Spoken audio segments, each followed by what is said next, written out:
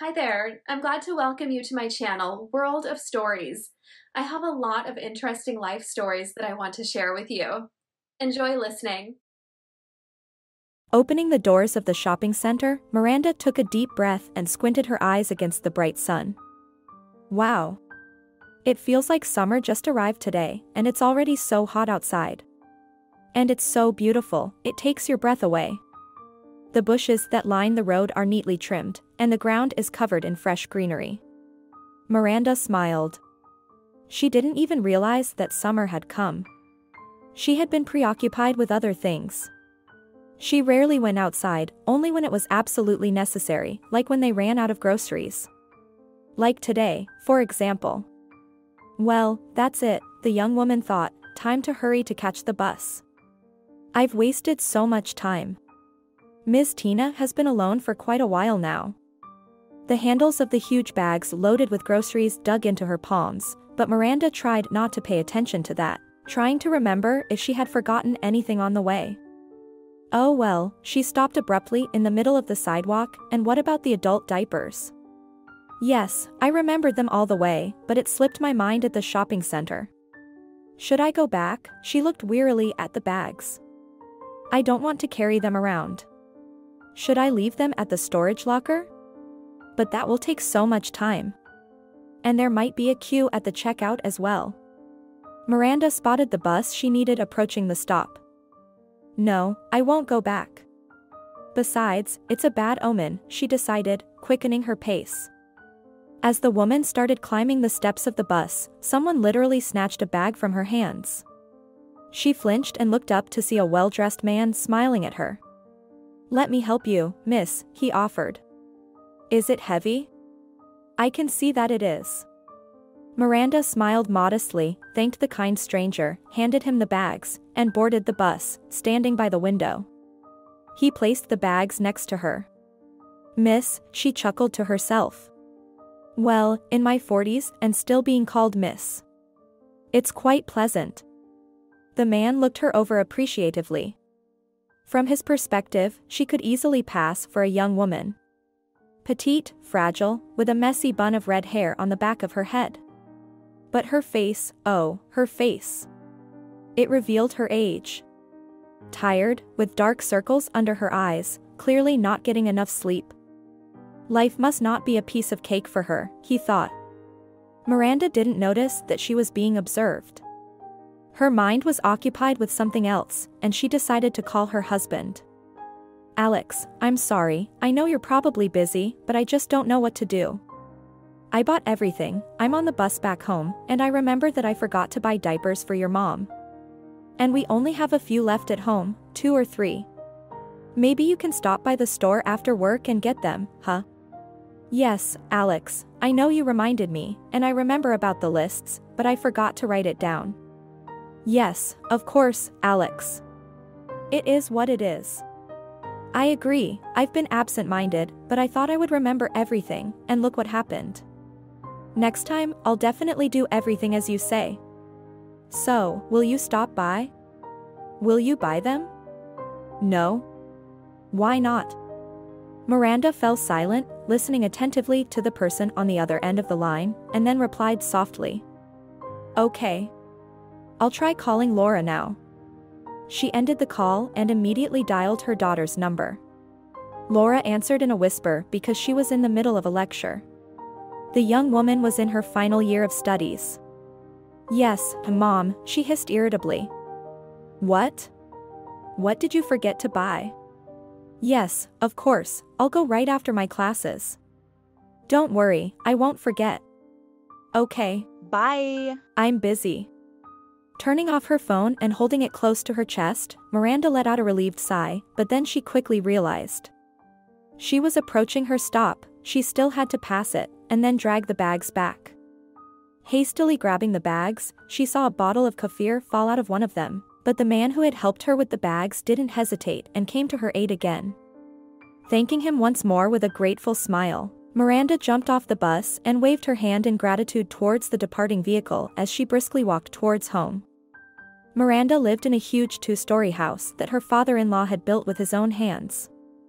However, the construction had severely affected his health, and 9 years ago he passed away, and sometime later, the illness caught up with her mother-in-law.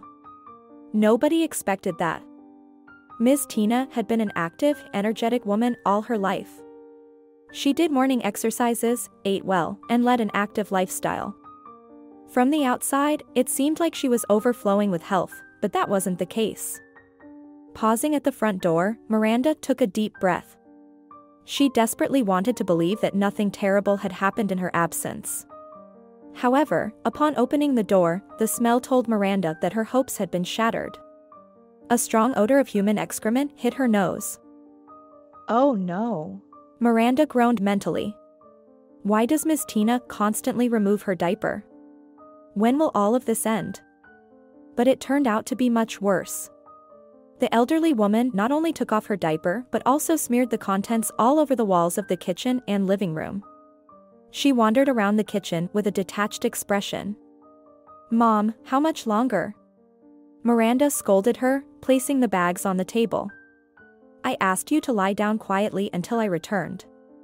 But do I really have to restrain you? Who are you? Her mother-in-law glared at her with a malicious expression. Are you spying on me? Do you want to kill me?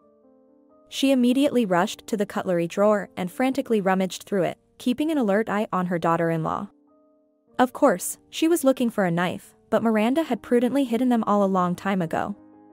Pulling out the first thing she could find, which happened to be a fork, the sick woman headed towards Miranda. Get out, she hissed. Or you'll regret it. Looks like I'll have to give her an injection again, Miranda thought. Another episode of aggression. For about 40 minutes, the young woman did everything she could to lull the vigilance of the elderly woman, until she managed to get close enough to administer the injection. After that, her mother-in-law calmed down and allowed her daughter-in-law to lead her to the shower to clean up. The house was filled with a strong odor. It was difficult to breathe, and Miranda wanted to clean everything as quickly as possible and open all the windows and doors. However, her mother-in-law regained her appetite and Miranda couldn't leave her hungry. When the meal was coming to an end, Laura returned from her studies with 2 large packs of diapers in her hands. Why does it smell so unpleasant again? Is Grandma causing trouble? Laura asked. Yes, Miranda sighed sadly. She caused trouble while I was at the store. Don't worry, Mom, the young woman smiled. We'll clean everything and air it out. All right, you must be tired. Go eat and rest. I'll clean up myself. Don't worry about me.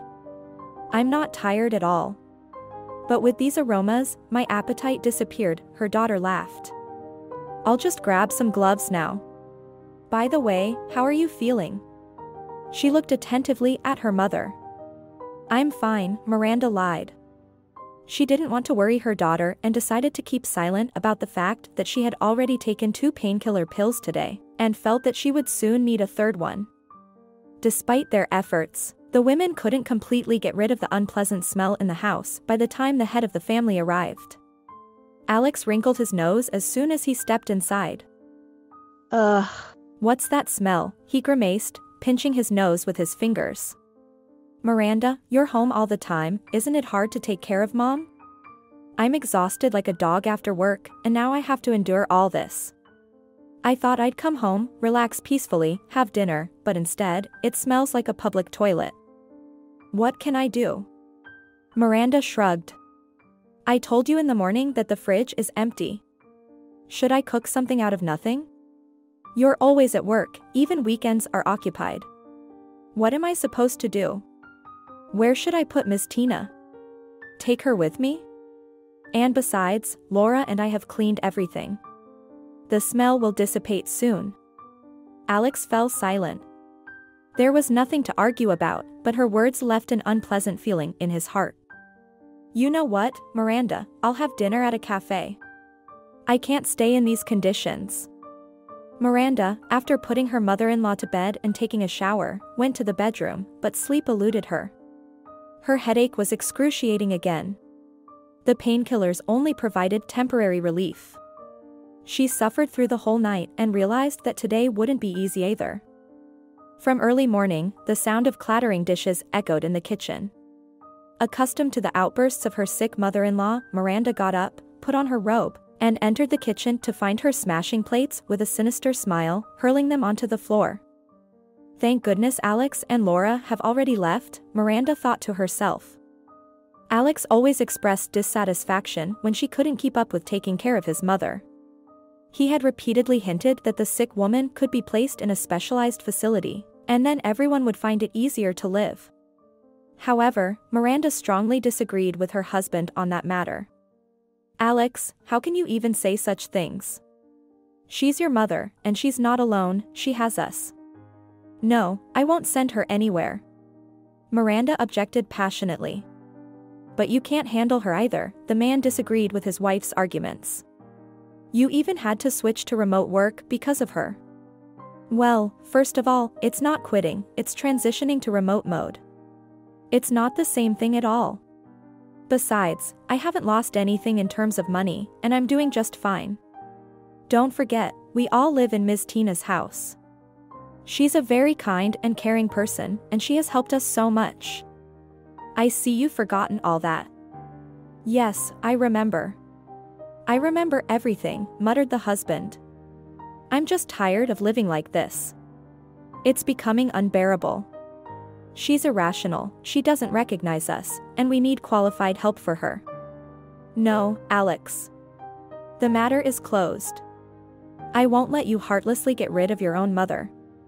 Miranda turned away, indicating that the conversation was over.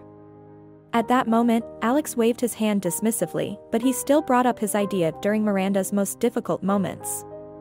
However, his wife stubbornly stood her ground. Miranda took a deep breath, wincing from the intense headache that worsened with the crashing sound of broken dishes, and headed towards her mother-in-law. After calming the woman down, she began to clean up. Then Miranda remembered that today was the last day to submit a report, and it was only halfway done. Her head was splitting into pieces. Miranda had long switched to the strongest over-the-counter painkillers available at the pharmacy, but even they provided relief only briefly. Recently, nausea and ringing in her ears had joined the headaches, and sometimes Miranda saw double. She kept silent about these symptoms because she knew her family would worry, especially her daughter, who would insist on medical tests. But when? Who would take care of poor Ms. Tina? Especially since Alex had already suggested sending her to a medical facility, and he definitely wouldn't take care of her himself. After 2 hours, the mother-in-law finally calmed down and went to her room to watch TV. The house fell into a long-awaited silence, and Miranda took advantage of the situation to continue working on her accounting report. However, as soon as she sat down at her desk, there was a quiet knock on the door, and her mother-in-law entered the room, as quiet as a mouse. Miranda looked at her with surprise. "Miranda, I would like to talk to you," her mother-in-law said. "Mom, can't we postpone the conversation? I really need to finish the report urgently." "But considering my condition, it might not be possible later," Ms. Tina replied, smiling slightly. "Let's do it now while I still have some clarity of mind." Miranda looked attentively at the elderly woman and, smiling, closed her laptop, indicating that she was ready to listen. Ms. Tina occasionally had moments of clarity, and today was one of them. Her speech was clear during such moments, and her gaze was meaningful.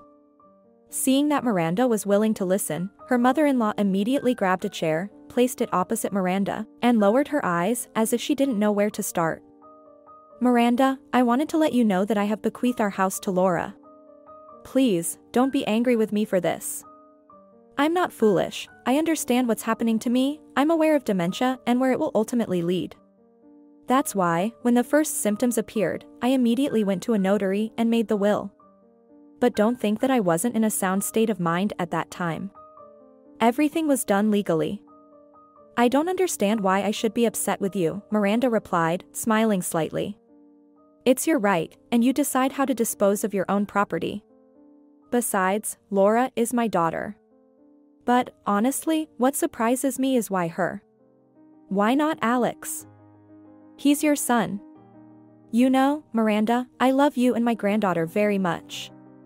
Of course, I also love my son, but he's, how should I put it, a very peculiar person. Do you think I don't hear your conversations or don't understand them? I understand everything, and I know that if it weren't for you, he would have long put me in some nursing home and would live carefree. After my death, in the absence of a will, he would have inherited this house. But I don't know how your life will unfold in the future, and I'm sure that you wouldn't be left on the streets in case something happens. Laura is such a sweet girl, kind-hearted, just like you. Anyway, I won't distract you any longer. That's basically all I wanted to tell you, and I'm glad you're not against it. I have a copy of the will in my dresser. Well, get back to work. With that, her mother-in-law returned the chair to its place and quietly left, leaving Miranda deep in thought. She didn't know how to respond, and honestly, Miranda had never considered what would happen when Miss Tina was no longer around. It would have been natural for Alex to inherit the house, but she completely turned everything around. Well, if that's what the owner herself decided, so be it, although it's strange when a mother doesn't trust her own son. No one is perfect, of course, we all have our flaws, and Alex is no exception. Miranda decided to get back to work and opened her laptop. Unexpectedly, the noise in her ears suddenly intensified and became unbearable. She quickly covered her ears with her hands. Immediately, her vision became blurry, and the image started to distort. Laura came home and unintentionally listened for a moment. Silence. That was extremely rare. Great, the girl rejoiced. Now I can relax peacefully and start preparing for my exams. Laura walked into her room, took a shower, and when she entered the living room, she looked around. It was suspiciously quiet. Her mom, who always hurried to greet and feed her little girl, was nowhere to be found. Where could she have gone? But where? Lately, she hardly ever left the house. Laura peeked into her grandmother's room. She was dozing off in the armchair with the TV on. Her mom wasn't there either. The girl started to worry. She opened the door to the room where her mom usually worked and froze in place at what she saw. A chill ran down her spine. Her mother was lying on the floor next to a fallen chair. Papers were scattered all over the floor. It seemed like her mom had tried to grab onto something while falling. In the end, everything ended up on the floor. In a single leap, Laura rushed to her mother, slapping her cheeks, trying to bring her back to consciousness, but it was all in vain. Her mother was breathing, but she didn't regain consciousness. Only the emergency medical team that Laura immediately called could provide help. When Miranda regained consciousness and opened her eyes, she groaned and grabbed her head with both hands. "Is your head hurting?" the doctor asked. "My mom always has a severe headache," quickly replied Laura on her mother's behalf. "I see. What did the examination show? What diagnosis have the doctors given you?" "I haven't been examined," Miranda barely whispered, grimacing in pain. "I don't have time for that. I have my sick mother to take care of, she has dementia." "I understand, there are always things more important than one's own health," the doctor nodded. "And how long have you been experiencing these headaches?" "For about 3 years," Miranda shrugged. "It started off tolerable, and the medication helped, but now it's simply unbearable.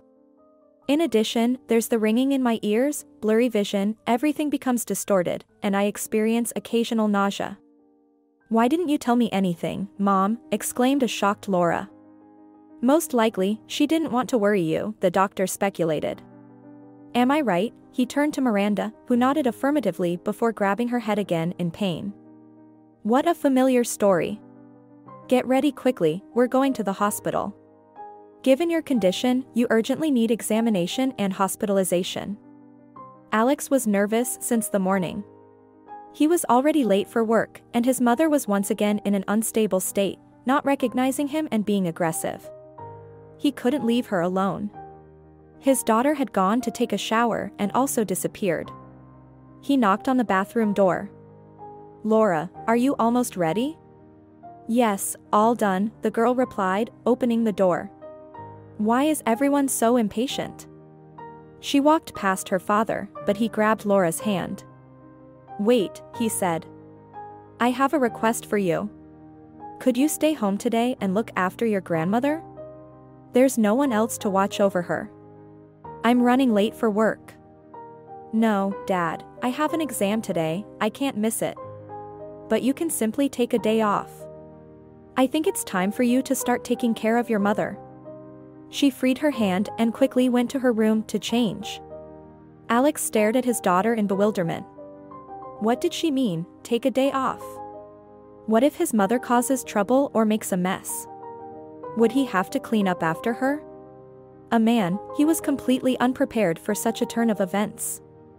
Laura hurriedly left the house, paying no attention to her suddenly saddened father. She had no time for him right now. She was hardly prepared for the exam either because all her thoughts were with her mother, whom the ambulance had taken away yesterday. Tears welled up in Laura's eyes once again as she recalled how awful her mother looked. Amidst the daily hustle, she hadn't noticed it before, but yesterday she looked at her differently. Thin, pale, dark circles under her eyes. After finishing the exam, the girl rushed out of the institute building and hurried to the hospital. The taxi arrived quickly, and fortunately, there was no traffic. At the hospital, she was allowed to go up to the ward since Miranda couldn't get up. When Laura entered the room, she could barely hold back her emotions and tears at what she saw. Her mother lay on the bed, a sheet pulled up to her chin, and the color of her face blended with the sheet. Laura had never seen her mother in such a painful state. How had they not noticed all of this before? And yet, her mother managed to do it all, manage the household, work, and take care of her sick grandmother. "Hi, Mom," Laura whispered softly, kissing her mother on the cheek. In response, Miranda weakly smiled. "What are the doctors saying? Did they do an MRI?" Instead of answering, Miranda turned away and sniffled. "Mom, are you crying? Is everything really that bad?" Her daughter became worried. "I don't know, I hope not. They found a tumor in my head. They said we'll treat it." "Mom, I feel like you're not telling me everything. What kind of tumor? How will they treat it?" "I don't know," Miranda sighed heavily. "They said they need to conduct further tests and take a bunch of blood tests, but don't worry, I'll manage." "Tell me, how is your grandmother? Who's with her now?" "Well, when I left for the institute, Dad stayed with her. He wanted me to stay, but I told him to take a day off and take care of his own mother." "Oh, I hope he doesn't leave her alone," Miranda sighed. "I can't even imagine how you'll manage now. I'll be in the hospital for a long time. They won't release me anytime soon." "Yes, Mom, we'll manage. We're not little kids anymore. The most important thing is for you to get treated. We need you healthy." They continued chatting about unrelated topics for a while, but as Laura listened to her mother's distant voice, her worries grew stronger. She had a definite impression that her mom was hiding something, and the girl decided to find out everything on her own. Leaving the room, she sought out the attending doctor. It turned out to be a cheerful man in his mid-40s. However, as soon as he realized whose daughter stood before him, the smile instantly vanished from his face. "So, you're Miranda's daughter. Unfortunately, I can't give you any good news. We discovered a tumor in your mother's brain. I can't say for certain yet, until we conduct further tests and additional examinations, but judging by the enlarged lymph nodes, the tumor is malignant, and, on top of that, it's inoperable. It's too late, you see. Time is a precious resource, and it's been wasted. Why didn't your mother come to us sooner? For 3 years, she suffered from headaches and stayed at home. If she had come earlier, we would have removed everything, but now..." He helplessly shrugged, looking at the bewildered girl in front of him. "If the malignancy is confirmed, your mother will be transferred to the oncology department, and she'll be prescribed chemotherapy." Laura lowered her head and stared at the floor. She was in such shock that she didn't even know what else to ask the doctor. "And this chemotherapy, will it help my mom get better?" "I won't give you false hope. With this diagnosis, as my many years of practice have shown, there is no hope of recovery. All we can do is support her life, but nobody knows how long it will last." Laura emerged from the ward feeling lost. Tears blurred her vision so much that she couldn't see the road. Everything was swirling. At first, she wanted to go back to her mother's room, but then she realized that she wouldn't be able to hold back her emotions and would start sobbing right there. She was already on the verge of a breakdown. So, turning 180 degrees, she quickly left the department. At home, her angry father awaited her. "Laura, thank God you showed up. Where have you been all this time? Your grandmother caused such a mess, I couldn't clean it up myself. I need your help." "And where were you all this time? Why weren't you looking after her?" the tearful daughter retorted. "Did you just leave her alone?" "Well, of course. I can't sit with her all day like I'm tied to her." And then the man took a closer look at his daughter and asked, "Laura, have you been crying? What happened? Did you fail an exam? And I see that you're not interested in Mom's condition at all," the girl smirked. "Isn't that what you should have asked about first?"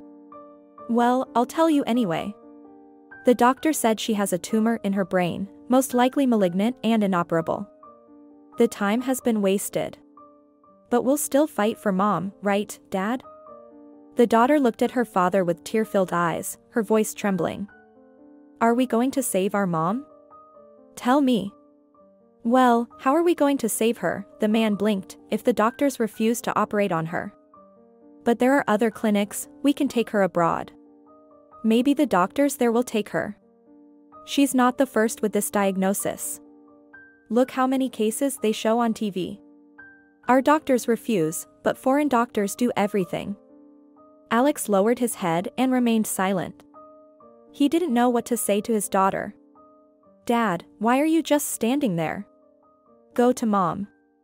I'm surprised you didn't do it this morning instead of me. She's waiting for you, and you should support her. I'll clean up everything here myself." "Yes, yes. Of course." The man rushed towards the bedroom to change, but then he froze in his tracks and looked at his daughter with confusion. "What do I tell her, Laura? Does she know about her diagnosis? What should I talk to her about? How should I behave? Dad, you're an adult. You and Mom have been together for so many years, do I have to teach you?" She sighed. "Support her. Maybe she'll talk to you. She didn't tell me anything, but you should be there for her in such a moment." Alex was pacing in place, unsure of how to proceed. "I also thought of something," he suddenly said. "Since Mom is in the hospital and feeling so unwell, what about Grandma? Who will take care of her? Maybe we'll have to move her to a nursing home." "Are you out of your mind?" exclaimed Laura. "There are two of us, and we'll manage. Mom handled everything on her own. Dad, be patient for a little longer. Take some time off from work. I have a couple of weeks left to finish my studies, and then I'll take care of Grandma. Everything will work out. The most important thing now is to get Mom back on her feet. So, why are you standing there like a statue? Go to Mom." Yes, I'm going," the man fumbled. Miranda was overjoyed to see Alex. She reached out to him, and he approached, taking her hands in his and gently sitting on the edge of the bed. The man felt extremely awkward, he had never been in such situations before and didn't know what to say. But Miranda saved the situation. "Alex, I won't hide it. Things are not good for me. I didn't want to tell Laura, but they found a tumor, and there's nothing they can do about it anymore. No one knows how much time I have left, but I can feel it's not much. Laura knows everything. She spoke with your attending physician. Well, that's even better. Sooner or later, she would have had to be told anyway. Alex, I'm so scared. I don't want to leave you. Miranda, I was thinking, maybe we can look for other doctors, maybe there are some who would take on such an operation." The man recalled his daughter's words. "If there's even a slight chance, I'm willing to fight," Miranda weakly smiled. Snowflakes fell from the sky, swirling gently in the air. Laura cupped her hands under the snow, leisurely walking down the street. Around her, store windows sparkled and shimmered with colorful decorations for the upcoming new year. Passers-by hurriedly made their last-minute purchases. It was December 31st, and everyone was rushing to set the festive table to celebrate the holiday joyfully. However, Laura didn't rush. This holiday didn't promise to be cheerful for her, even though her mom tried so hard to create a festive atmosphere at home. She even made Dad buy a Christmas tree and decorated it herself, overcoming the pain, pretending that everything was fine. But all these New Year preparations made Laura want to cry. Suddenly, this New Year might turn out to be the last one she would spend with her mom. In a very short period, their lives had drastically changed, and not for the better. They used to live carefree lives, but now their lives had entered a period of loss and sorrow. 6 months ago, they said Goodbye. to Grandma. Laura went to visit her mother in the hospital and stayed there longer than usual, but the girl was calm because Dad was with Grandma. However, as always, he left her alone without realizing what he was doing and left the gas stove on. When Laura returned home earlier than her father and opened the front door, a sharp smell struck her nose. "Grandma," she screamed, rushing into the house. But it was already too late. Miss Tina, the girl's grandmother, was found lying on the floor in the kitchen. She was next to the stove. Laura still didn't understand where she found the strength back then to pull her grandmother out of the house. In the courtyard, she tried to bring the elderly woman to her senses, but all her efforts were in vain. Laura was very angry at her father for his carelessness. How could he leave Grandma alone? But the man seemed oblivious to his guilt. However, when he found out that his mother had left the house to his granddaughter in her will, he wasn't just angry, he was furious. "What? How could this happen?" he shouted. "She was insane. This will is invalid. Laura, you should understand that this will has no legal force. Mother wasn't in her right mind lately. Renounce it, don't accept the inheritance. I should inherit this house. It's mine, you understand? And it would be fair. My father built this house, I put so much effort into it. You're my daughter. Can I really drive you out of here?" But then Miranda stepped in to defend her daughter. "She won't renounce anything. It was your late mother's wish, and I don't understand why you're so upset. I knew about her decision, and the will was drafted when dementia was in its early stages. So, Alex, you just need to come to terms with this harsh reality for you." Laura looked at her parents, and she couldn't care less. She mourned her grandmother, worried deeply about her mother, and couldn't care less about some inheritance. "I can renounce it if it makes you feel better," she shrugged indifferently. "Yes, it would be easier," Alex immediately perked up. "No, you won't renounce it," Miranda insisted. "It was Miss Tina's will, and we'll leave everything as it is." And Laura sided with her mother, so the house where the family currently lived would be hers. Approaching the house, the girl quickened her pace. Her mother was waiting for her there. She tried to put on a joyful expression and entered inside. "Hi, Mom," Laura called out. "I bought everything. Let's set the table." Miranda was in the bedroom at that moment and quickly hid the syringe with which she administered her next dose of painkillers. Laura shouldn't know how bad things were for her mother. They had to endure this evening and not spoil the holiday. Miranda really wanted to celebrate it with her family because she also understood that it could be the last one. "And where is Dad?" the girl wondered. "Hasn't he come back from work yet?" "No," the mother shook her head. "But I called him 20 minutes ago, he said he'll be back soon." "Laura, tie this scarf on my head, beautifully, like you know how." And Miranda handed her daughter a silk scarf. Laura approached her mother from behind and started wrapping the scarf around her mother's bald head due to chemotherapy. She smiled with all her might, holding back her tears. Her mother had become very thin.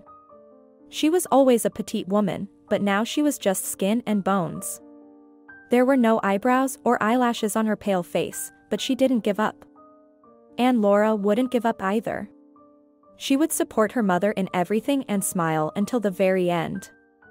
Later, they set the festive table, their favorite Soviet film playing on the television. Alex called and informed them that he would be delayed a little longer. Laura was very angry with her father for his behavior. Since her mother's illness, he had been coming home less frequently, moving to another room and justifying his decision by saying that he couldn't sleep next to a wife who constantly suffered from pain, tossing and moaning. But Laura understood that the problem went beyond lack of sleep. The man simply didn't know how to behave with his wife, what to say. He couldn't look her in the eyes, encourage her, support her, so he found a perfect solution in distancing himself, just as he did in the situation with their grandmother. He seemed to be there, yet not quite. At first, Laura tried to reach out to her father, but then she realized it was futile. "I can't, whether you understand it or not, I can't," Alex insisted to his daughter. "We all understand perfectly well how this whole story will end. All the doctors refused to operate on her. And what am I supposed to tell her now? Miranda, don't worry, you'll get better. We'll cure you." She's not a fool, and she understands everything perfectly well. So, what's the point of empty promises? "But Dad, we simply have to support her. We're her family," Laura pleaded. "And I'm here, but that's the maximum I can do. Don't ask for more from me." Laura nodded and lowered her head so that her father wouldn't notice the tears that instantly welled up in her eyes. She understood that another conversation with her father yielded no results. Today, Alex came home closer to 11 p.m. and sat at the table as if fulfilling a duty. Miranda tried to make jokes and lighten the mood, but her husband never supported her attempts. Laura didn't take her eyes off her mother. From her appearance, she could tell that it was becoming increasingly difficult for her mother to stay at the table with them, but she held on like a steadfast soldier. "Mom, maybe you should lie down," Laura couldn't hold back. "Is it hurting a lot?" "No, my dear, don't worry. I'll stay until midnight, and we'll all celebrate the new year together," the woman smiled. "Maybe we should give you a painkiller injection?"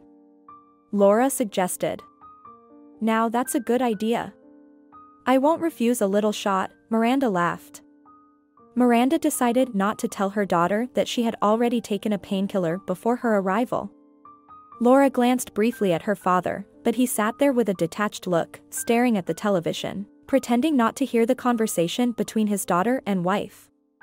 After the president's speech and the chimes, Miranda drank a glass of champagne and got up from the table. "Well, that's great. Now I think I'll go lie down. Laura, let's clean up everything tomorrow, okay?" "Yes, don't worry, Mom, I'll take care of everything myself. Go rest." Miranda escorted her mother to the bedroom, helped her get under the covers, and quietly left. Laura's father, still wearing his jacket, stood at the table and packed something into a bag. "Where are you going?" the daughter asked in surprise. "To my friends," the man grumbled. "Do you really think I'm going to sit at home on New Year's? And if Mom wakes up, how am I supposed to explain your absence to her?" "Laura, did I celebrate New Year with you guys? What more do you want from me? I was invited somewhere tonight, but I turned it down for you. Your mother is dying, but I'm alive, and I don't have to be tied to her side, and by the way, neither do you. Do you have nowhere else to spend the holiday?" The father challenged his daughter with a gaze. "I do, I was invited too, but we shouldn't treat Mom like this. It's despicable. We're a family, and we should support Mom." "That's your business," the man waved his hand. "I'm leaving." A month has passed since then. Laura wandered around the house like a shadow, caressing her mother's belongings. A week had passed since Miranda's funeral, and Laura couldn't bring herself to rearrange or tidy up anything. Even the robe still hung on the back of the chair next to the bed. Her father hadn't been home that night, as usual. But Laura stayed with her mother, holding her hand until her very last breath. Miranda understood that the hour had come and asked her daughter to be with her in that moment. "Are you scared, Mom?" Laura asked, swallowing her tears. "No, my dear." "Does it hurt?" "It's not scary, and it doesn't hurt. I've heard that pain subsides before death. And, you know, I feel good now, but I sense that it's time. My dear, please don't cry. Understand that in my case, it's not death, it's relief from suffering. I'm tired, and I can assure you, I want this myself. So you should be happy for me. By the way, there's an envelope with money in the bottom drawer of the dresser. It's for you. Your father doesn't know about it. Your grandmother left me something, and the rest I saved up when I was still working. Don't tell your father about it. Keep it for yourself, maybe for your wedding. I had them in a bank until recently, but I withdrew everything. Use them as you see fit. Mom, what wedding are you talking about? The girl sobbed. I don't even have a boyfriend. There will be, my dear, you'll have everything. You have your whole life ahead of you. One thing I do regret, Miranda smiled sadly, is that I won't celebrate your wedding or see my grandchildren.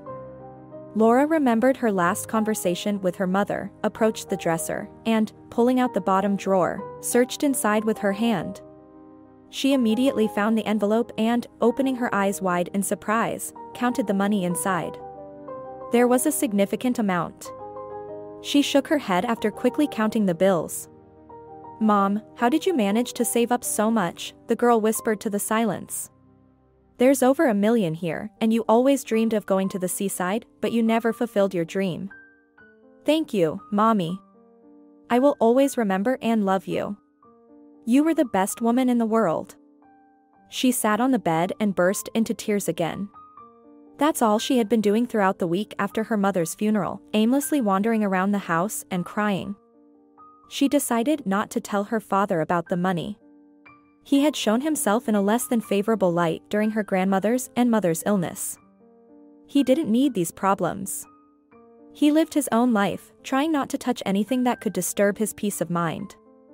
That morning, when her mother passed away, she held her hand for a long time, unable to move. She gazed at her mother's serene face and realized that it was all over. Then she called her father. Mom is gone, the girl said quietly into the phone. When? And after that short question, the girl heard a relieved exhale. Dad, at least pretend that you're sorry, she shouted into the phone. I can hear in your voice that you're happy, delighted. Daughter, what are you talking about? The man was flustered, calling Laura by that name for the first time. No, I'm definitely not happy, but we both understand that Mom suffered. It's all over. Do you think she didn't want this herself? It's not for you to decide what she wanted or didn't want. You were supposed to be there with her in that moment. Where are you now? Come here, I don't know what to do. I'll come right now, Alex said and hung up the phone. The girl looked at the phone with hatred as she heard the short beeps. She was very angry at her father. That feeling didn't leave her during the funeral or now. Laura still spoke through gritted teeth whenever she talked to her father. Fortunately, it happened fairly rarely, but it should be noted that after Mom's death, her father started showing up at home much more often. The girl wiped away the tears that welled up again and looked around. She needed to pull herself together and hide the money in a way that her father wouldn't accidentally discover them. Let them stay there, they'll come in handy, she thought. Despite going to bed quite late, Laura woke up earlier than her alarm the next morning. It was an important day, she had an interview to attend. After graduating from college, she hadn't been able to find a job because she wanted to spend more time with her mom, but after the funeral, she realized that work was her only chance to avoid falling into depression. She needed to find something urgently. After a brief search, she came across a job opening for a judge's secretary, which was perfect since she had a legal background. The interview went exceptionally well, and a couple of days later, they called her and invited her for her first day at work. At work, Laura found herself distracted from sad thoughts. There was a lot of work, but she enjoyed it. Leo, a young driver, noticed the perpetually sad Laura. She initially resisted his advances, but eventually gave in to his persistence. They started with a coffee date, then went to the movies, and after a month, they began seeing each other every evening. Leo lived with his mother in a small 2-bedroom apartment.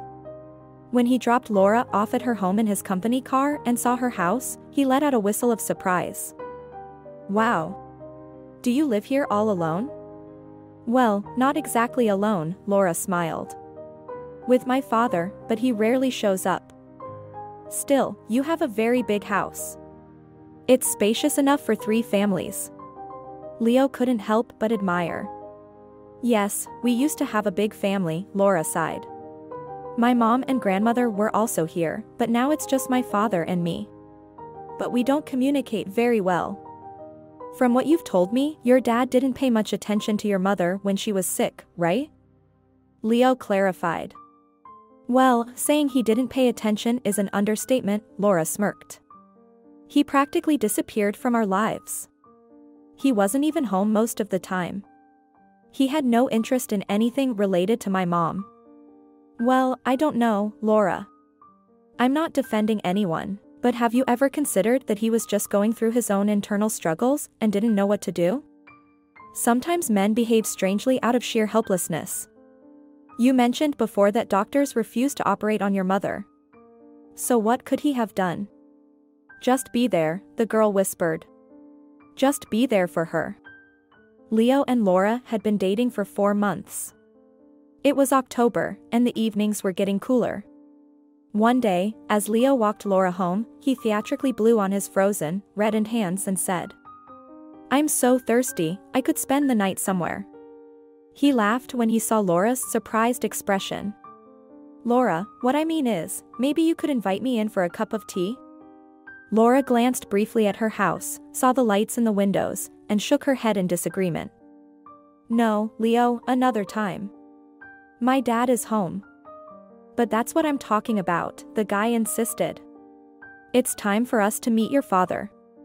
Don't you think so? I introduced you to my mom a long time ago, and you're still hesitant. Or do you not believe in the seriousness of my intentions?" "I believe you, Leo, I do, but it's not the right time yet.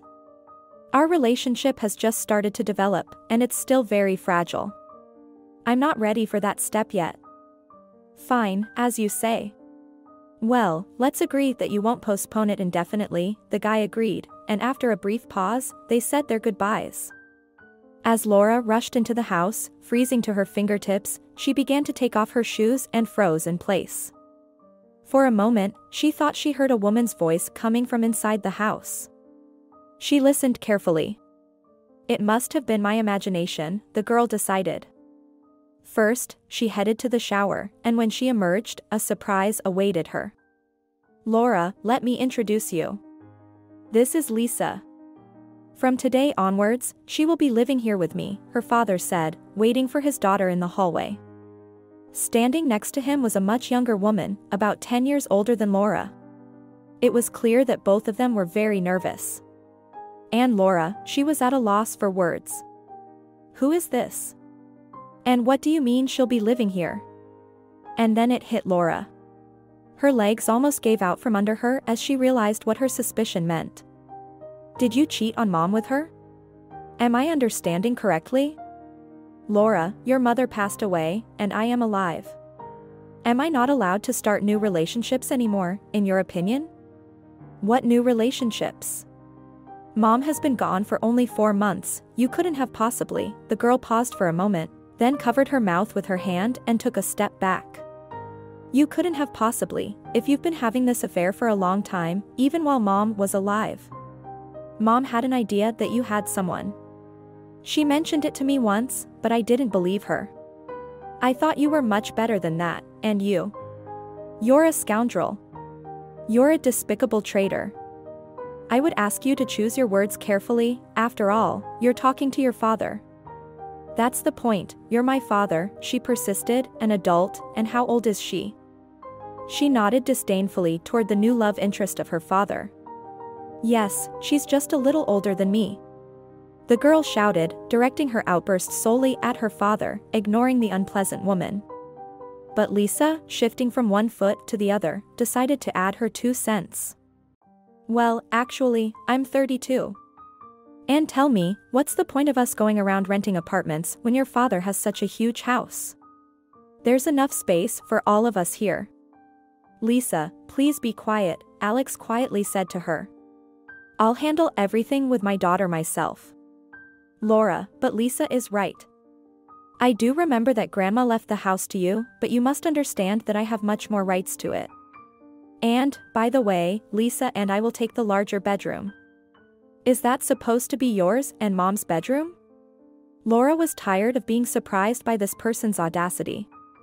It used to be mine and Mom's, until she got sick. But I want to remind you again that Mom is no longer here. And now it's just a bedroom that shouldn't remain empty, and it will suit us perfectly. Lisa and I are getting married soon, and will probably have children. What's so terrible about that? Did you really think that after Miranda's death, I would bury myself alive? It's absurd. Laura walked into the living room, sat on the couch, and covered her head with her hands. Dad, couldn't you have at least waited for a year out of decency? This is disgusting. You had the audacity to come here. And why can't we live in this house? Lisa spoke up again. If we're going down that road, you obtained this house illegally. Your grandma was senile. I told Alex to challenge that damn will, but he didn't listen to me. Lisa, shut up. The man exclaimed. But it was too late. Laura jumped up from the couch as if stung. Oh, so you were talking about this. That means you've been together since Grandma was still alive. I hate you, you disgusting traitor. She pushed her father out of her way and ran to her room, slamming the door loudly. Lisa, I asked you to be quiet, I would have handled it myself, the man grumbled. Oh, Alex, she'll calm down. Let's go have dinner instead, everything has already cooled down, I suppose. And Laura fell onto the bed in her room and burst into tears. How could this happen, she thought. He got involved with that disgusting Lisa even when Mom didn't know about her illness. She was giving advice. What a scoundrel. Laura cried herself to sleep in the middle of the night and woke up earlier than usual. She quickly got ready for work and quietly left the house. She didn't want to see those people, but throughout the workday, she scolded herself for her morning weakness. On the contrary, she should have shown them that she was in charge. It was her own home, not that sly Lisa's, and she, Laura, was the one in control, not this Lisa. Ugh. What a disgusting name, the girl grimaced at the thought. After work, as always, Leo was waiting for her. Laura, let's go to my place. Mom promised to bake a pie with potatoes and mushrooms, your favorite. It's getting chilly to walk around the streets. I don't want to, Leo. Don't take offense, but I need to go home and show that disgusting Lisa who's truly in charge there. I'm not going to hide from her anymore. I'll walk through the rooms, watch TV in the living room, basically behave as usual. I already regret running away this morning, cowardly with my tail between my legs. I still can't recover from my father's behavior. Laura, what were you expecting? Leo was surprised. Your father is not an old man. He can't spend the rest of his life alone just because you decided so. I don't understand, whose side are you on? She glared angrily at him. I'm on your side, you can be sure of that, but I don't quite understand your father's guilt. Well, it's better if you stay silent then, or else we'll argue. The girl grumbled and walked ahead. Then she abruptly stopped, turned around 180 degrees, and found herself face to face with Leo. He nearly knocked her off her feet in surprise. Well, do you really think it's normal for a man to bury his wife, whom he lived with for 25 years and claimed to love, and bring a replacement into the house just 4 months later? Do you think every man would do that? And don't tell me it's the norm of life. There are, after all, basic rules of decency, and it's not for me to tell him about them if he still doesn't understand at his age. But I won't allow him to trample on my mother's memory. Seeing how angry his girlfriend was, Leo decided not to respond to avoid worsening the already difficult situation. He simply shrugged his shoulders and hugged her. Laura entered the house noisily, stomping loudly to make a show of it. She walked into the living room and carelessly tossed her bag onto the couch. But what she saw shocked her.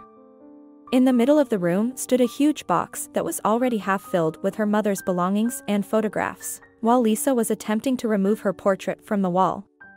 Hey, hands off my mom! Laura barked in a voice that wasn't her own, causing Lisa to startle and almost fall off the stool. Why are you scaring me like that? She snapped.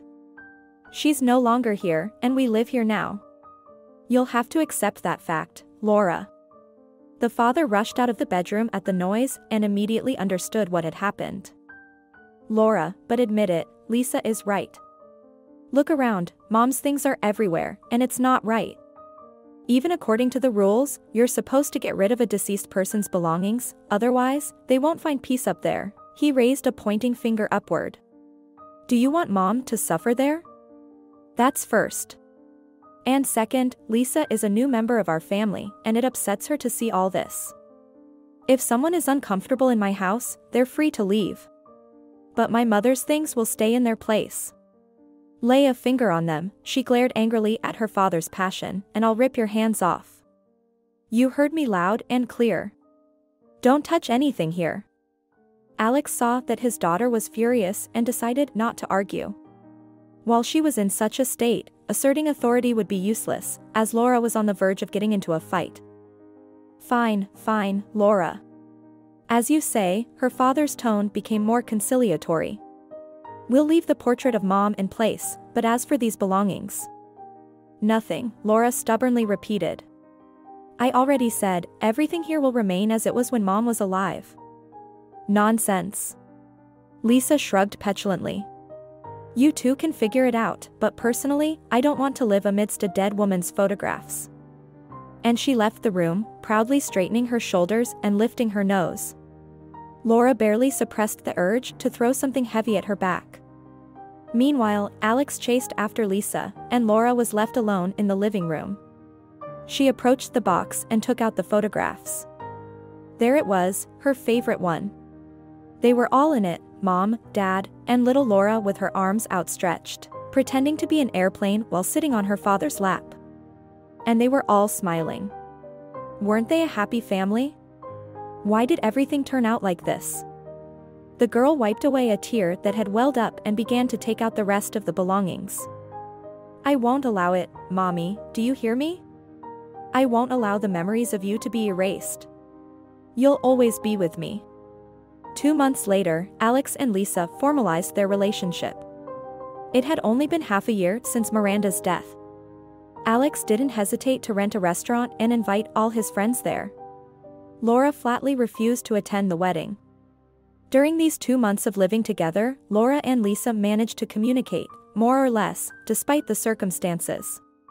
Living under the same roof, the girls were simply forced to do so. In the morning, Leo came to Laura's place, and she was surprised to see him dressed in a suit when she opened the door. Where are you going? She looked at him suspiciously. Nowhere, he stammered. I just thought that if you happen to change your mind and accept your father's invitation, then I'll be ready. You know, just being prepared. In vain, Laura smiled. It's only been half a year since Mom passed away, it's indecent. He's shameless, but I'm not. Laura, you know they were supposed to get married otherwise. The guy hesitated and stared at the floor, shifting from one foot to the other. You know something, she looked at him suspiciously again. Come on, spill it. All right, he nodded excitedly. About a week ago, while I was waiting for you, your father and Lisa were having tea in the kitchen. Well, he told me that Lisa is pregnant. But they don't know how to tell you, so they asked me. They were both afraid of your reaction. Pregnant? Laura exclaimed. Yes, when he's almost 50. What kind of children are they talking about? But Lisa is 32. Naturally, she wants children. In her anger, Laura, who was washing the dishes left from dinner, carelessly threw the sponge into the sink. He wants a family? And what were my mom and I to him? Now they're going to have a baby and enjoy life here, in the house where my mom suffered not long ago. Where is justice in this world, huh? Leo, seeing that Laura was upset, cautiously suggested. Laura, maybe we can go to my mom's place or to a cafe. Did I dress up for nothing? Can I stay at your place overnight? Laura unexpectedly asked. Leo nodded. I don't want to witness their happiness in the evening. And also, she paused for a moment, as if contemplating something, then said, Leo, would you consider moving in with me here, to this house? We could start living together. Thank God, exclaimed the delighted guy. So, you agree to marry me? Not exactly, Laura corrected him cautiously. Let's just live together for now, get to know each other. Dating is one thing, but living together is something else entirely. At least for a year. Don't you know how many divorces happen because of rushed marriages like this? Let's not repeat other people's mistakes. Wait, Leo frowned. Do you want to live with me or just annoy your father and Lisa? Don't complicate things, Laura waved him off. I want to live with you. And let's leave it at that. I'm going to get dressed, and they can wash their own dishes. And she walked into the bedroom. Laura didn't return home until the evening of the following day. She and Leo started the moving process. After packing up all of Leo's belongings, he decided to take his computer desk with him because it was brand new, and they arranged for a moving truck. A satisfied Leo and Laura arrived at the house in the evening. The girl entered first and came face to face with her father and his new spouse in the living room. Dad, I want to share some joyful news with you, at least for me, she said.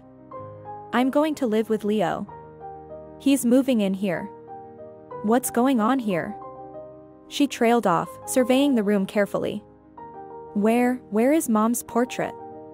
Where is her favorite armchair? Alex stretched his whole body, his eyes darting anxiously. It was clear he didn't know how to respond to his daughter.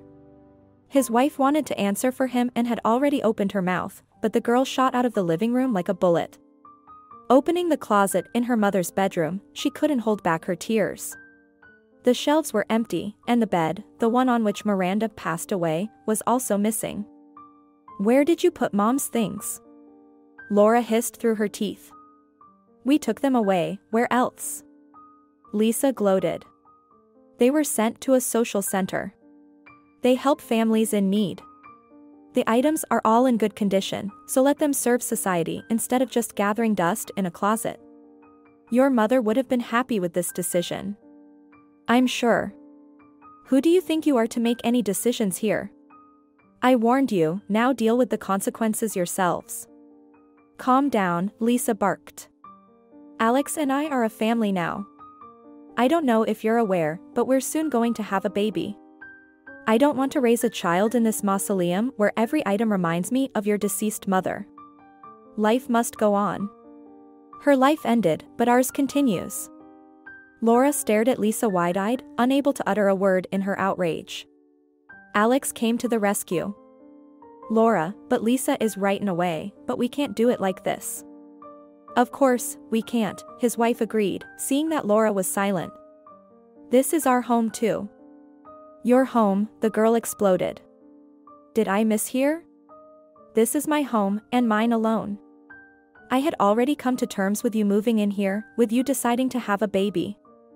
The only thing I asked of you as human beings was not to touch anything that once belonged to my mom. And what happened in the end?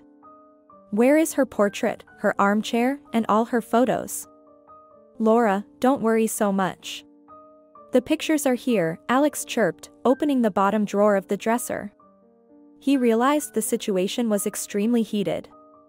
We put everything in here, and the portrait is still hanging on the wall. What did you think? That we threw them away? And he nervously laughed. What's all the noise? No fight, huh? Leo asked, smiling, as he entered the living room burdened with 2 bags. But when he saw the expressions on everyone's faces, the smile vanished. Alex, are you against me living here? Are you arguing because of this? And here I am, ready to unload my things. Unload, Laura replied in a cold tone instead of her father. But don't let go of the car. It will still be needed for one more move today. Seeing the surprised looks of those present, she explained, Dad and his new wife are moving out from here. What do you mean?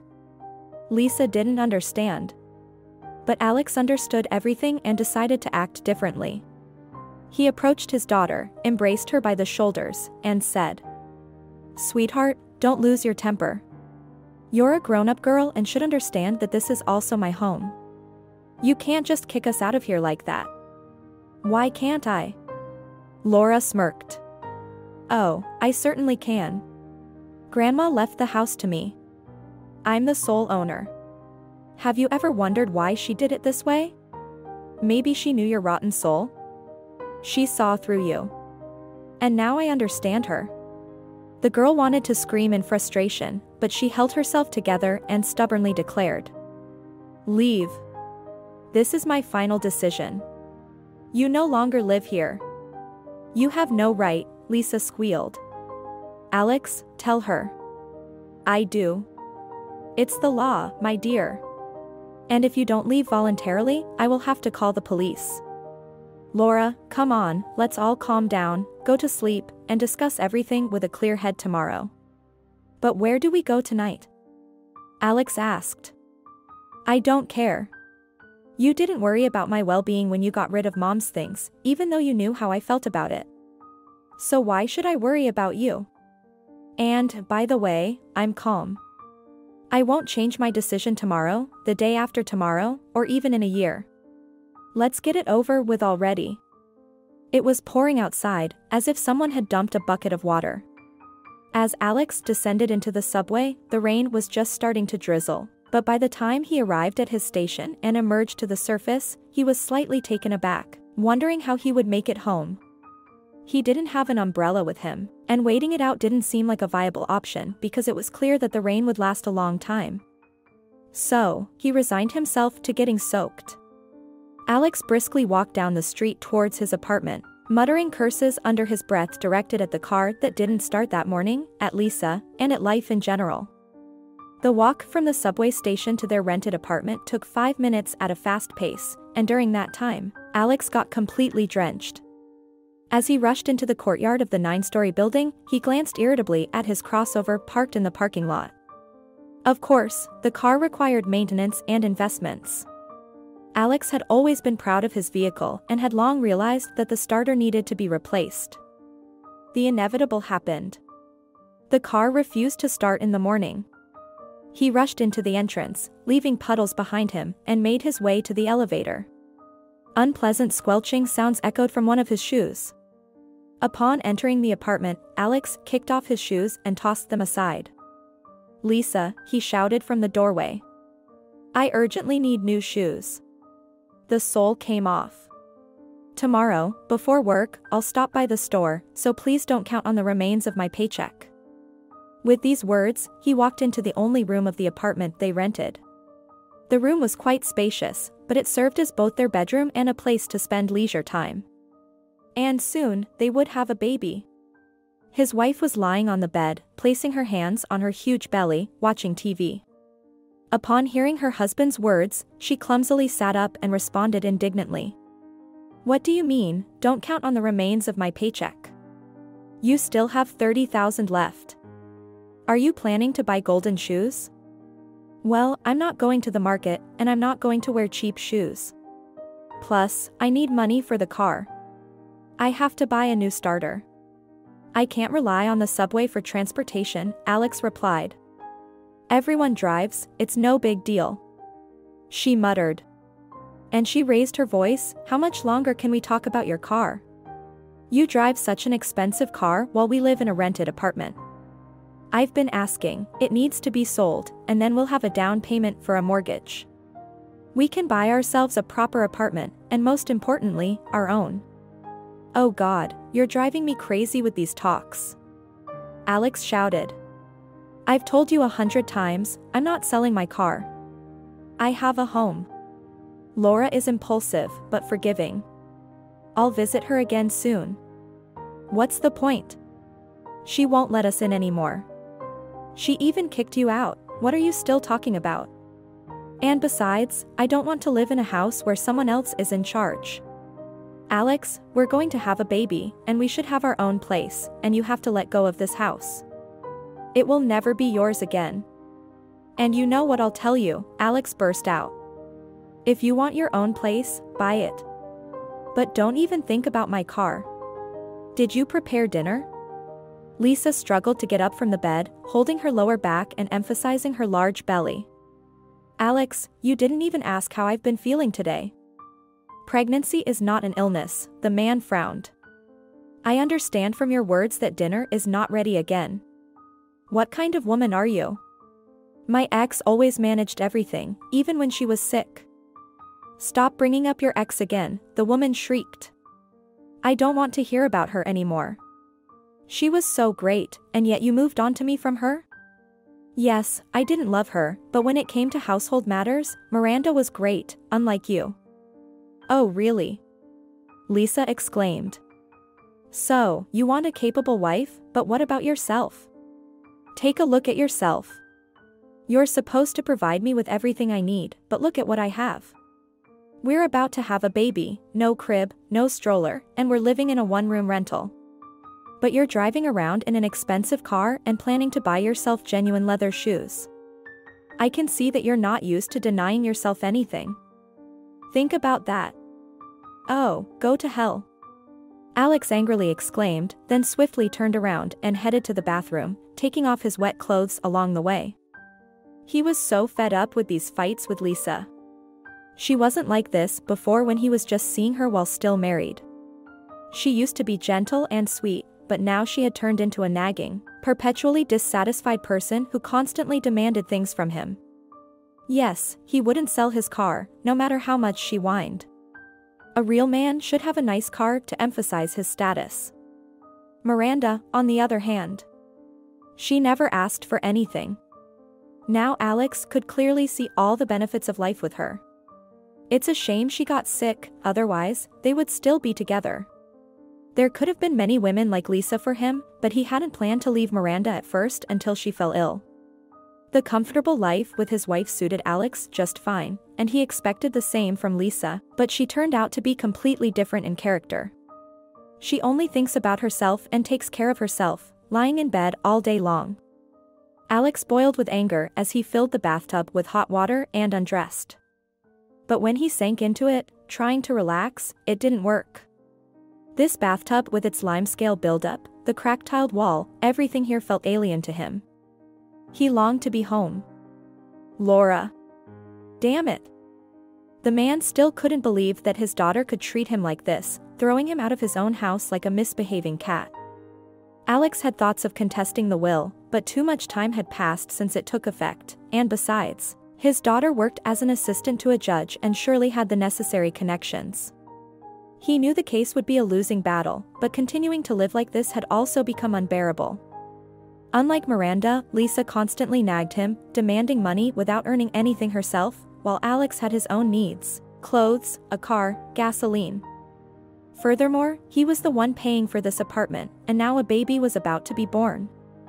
Alex already regretted agreeing to Lisa's pregnancy. At the time, everything seemed like it would be different. He wanted a male heir. Having only one daughter, Alex desired a son. That, in principle, was about to come true. On the ultrasound, his wife was clearly told that she would have a boy, but given the recent events and domestic difficulties, this news no longer pleased Alex. The man lay there, covering his eyes, while the water in the bathtub began to cool. He needed to get out and prepare something for himself. His stomach was growling as if it was devouring itself, and then a hysterical scream from Lisa echoed through the room. Alex, Alex, come here quickly. Help me, it's urgent. Alex cursed as he stepped out of the bath, hastily drying himself with a bath towel. Then he wrapped the towel around his hips and went into the room. Lisa was lying on the bed, curling her legs up to her chest, holding her stomach. She was screaming incessantly. Darling, it hurts. I think labor is starting. Call an ambulance quickly. His wife's shrill falsetto pierced his ears. Alex frowned. What labor, Lisa? It's still too early. Just hold on a bit, maybe it will pass. No, I'm telling you something is wrong. Call the ambulance right away, she shouted. Yeah. Okay, I'll call now, muttered Alex, annoyed, as he walked reluctantly to the hallway where he had left his phone on the side table. His irritation was growing. The ambulance would arrive soon, which meant he had to get dressed. Once again, he would be left hungry, and he really wanted to eat something warm and stretch out on the couch. How fed up he was with Lisa and this whole life. Meanwhile, Laura and Leo happily emerged from a beautiful building, with the words "Registry Office" prominently displayed on the door. They had just submitted their application for marriage registration, and in a month, they would become husband and wife. Leo was more excited than the girl.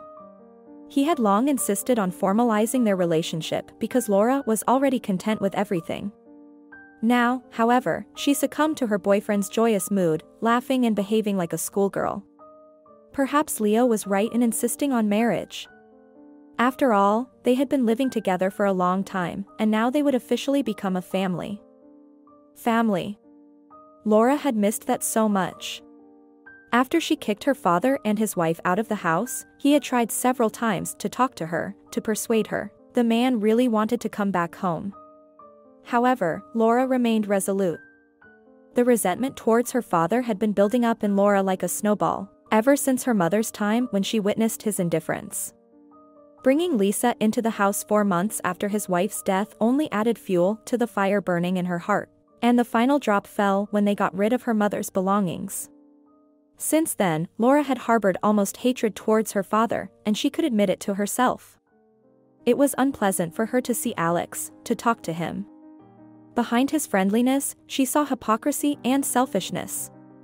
Laura's smile faded as soon as she thought about her father, and Leo immediately stopped, holding his future wife's hand. "What's wrong?" She turned around. "Look," the guy gestured with his eyes towards a glass showcase, behind which delectable pastries were on display. "Eclairs, your favorites. They have tables here. We can also get coffee from the vending machine. Let's go in and celebrate submitting the application." "Sure," Laura smiled again, pushing all thoughts of her father out of her mind. The eclairs turned out to be fluffy and delicious. As Laura devoured them, smearing cream all over her face, Leo gently wiped it off with a napkin. One of the saleswomen admired them, nudging the other with her elbow. "Look, youth and love. Oh, where are my 17 years? Yeah, They must be older than 17, for sure." "Well, what's the difference?" "Love is love," sighed the saleswoman. Meanwhile, Leo returned to the question that had been bothering him. "Laura, we still haven't decided how we'll celebrate our wedding. A restaurant is expensive." "I've already told you, Leo, my mom left me money for the wedding. I can pay for the restaurant. But you know, I've been thinking, I don't have many relatives. With my college friends, we can just go to a cafe. Maybe we won't go all out, just sign the papers and use my mom's money for a honeymoon trip." The guy caught his breath. "Are you saying that your mom left you so much that we can afford a trip abroad?" "We have enough," Laura laughed. "I know that's what my mom wanted. She dreamed of traveling her whole life, but it didn't happen, she didn't have the chance. She would be happy for me and wouldn't mind her savings being used this way." Leo stared at the radiant Laura, his eyes widening, and carefully choosing his words, he said persuasively. "Laura, I understand that it's not my business and not my money, but soon we'll be husband and wife, and maybe you can tell me the exact amount you have?" "Why not? My mom left me $1 million, the girl casually stated. "Wow," the guy whistled. "And you want to spend such a huge sum on a trip?" "Just a trip." "Well, first of all, not just a trip, but a honeymoon. And secondly, not all the money will be spent, something will be left. But still, it's a tremendous amount, and if it's not squandered, it can be used more rationally." "For example?" Laura smiled. "Well, I don't even know. I don't even know how to say it." Leo hesitated and decided to start from a distance. "Look, Laura, while we're walking on foot, so to speak, cobblers without shoes. Since I turned 18, I've dreamed of having a car, but as you've noticed, my mom is not wealthy, and I can't really afford one on my salary. But imagine, if we buy a car with this money. We can use it to go to work and back, take evening rides around the city, go wherever we want. Yes, even to the neighboring town. It won't be a problem. And for shopping as well. Just imagine how our lives would change, you and me." Seeing the surprise in Laura's eyes, Leo hurried to add. "No, of course, the car will be registered in your name. It's your money, I understand that." She carefully placed the half-empty paper cup of coffee on the table and looked at her future husband, bewildered. I don't know, Leo. I've never thought about it. You know, I don't even have a driver's license, and I've never even had the desire to get one. And if we buy a car, we won't have money for the wedding or the trip. Let it be. We can celebrate modestly in a cafe, just as you suggested. And we still have a whole life ahead of us for traveling. We'll have time, he passionately convinced her. Well, okay, I'll think about it, replied Laura, but Leo could already see that she was starting to hesitate, and he knew he could persuade her. Leaving the bakery, she dragged him to the park. She wanted to take a walk in the fresh air, but he had already lost his enthusiasm and wasn't really listening to what his girlfriend was saying. Leo immersed himself in thoughts about the car. Eventually, the couple decided to head home, stopping by the grocery store on the way to buy something for dinner. They settled on chicken. Laura decided to roast it whole in the oven, and that's what she started doing when they returned home. Leo didn't help, even though he accompanied her to the kitchen. He took out his phone and started browsing car sale ads. Laura, look at this. It's fantastic, isn't it? And imagine, it's within our budget. Although the price seems too low. Yes, that's suspicious, maybe it's damaged, Leo said, showing her the listing. Laura frowned. Leo, I haven't even given my consent to buy a car yet. I said I would think about it. Yeah. Think, he waved it off. I'm just dreaming here. Can't I dream? He flashed a smile at Laura. Dream away, she sighed, but a few minutes later, she was infected by the guy's enthusiasm and sat down next to him, resting her head on his shoulder. She started looking at cars too. Yeah. Why not, thought Laura. A car is an investment, and we can always sell it later. Look how excited Leo is. It seems like he really has been dreaming about it for a long time. Well, my salary is pretty good for our town, and why should the money just sit there? Leo, why are you only looking at used cars? Can't we afford a new one? To be honest, only a domestic one. But I'd love to have an import, Leo replied. Suddenly, his phone vibrated and came to life in his hands. Laura, sitting beside him, saw that it was her father calling Leo. She quickly lifted her head from his shoulder. What's this? Why is he calling you? Do you two communicate? Well, he called a couple of times, asking about your mood, Leo explained. Answer it and put it on speaker, Laura nodded towards the phone. Leo did as she said.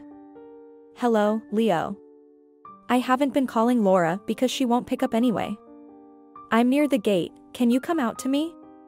Reluctantly, Laura went to her father with Leo, even though she didn't want to see Alex. She was very curious why he had come again. The man stood by the gate, nervously finishing his cigarette. Seeing his daughter approaching, he seemed even more agitated, as his fingers holding the cigarette began to tremble. Hello, Laura. It's good that you came out together. I can't go home, you took my keys, Alex said with a hint of pressure. Why did you come? The girl asked forcefully. What do you want again? I want to go back home, alone, Alex blurted out. He threw away the cigarette and began angrily tapping its tip with his shoe. Laura absent-mindedly glanced at his feet and noticed that the sole of his shoe was coming off. Well, look at my fashionable dad in shabby shoes, a sarcastic thought passed through the girl's mind. First of all, this is no longer your home, and you can't come back here. I'm tired of explaining this to you. At the same time, I'm curious why you're alone. Where is Lisa? Before Alex could extinguish one cigarette, he started pulling out a new one from the pack. Then he took a long time to light it, carefully choosing his words. Lisa is in the maternity hospital. By the way, you have a new brother now. But that's not important anymore.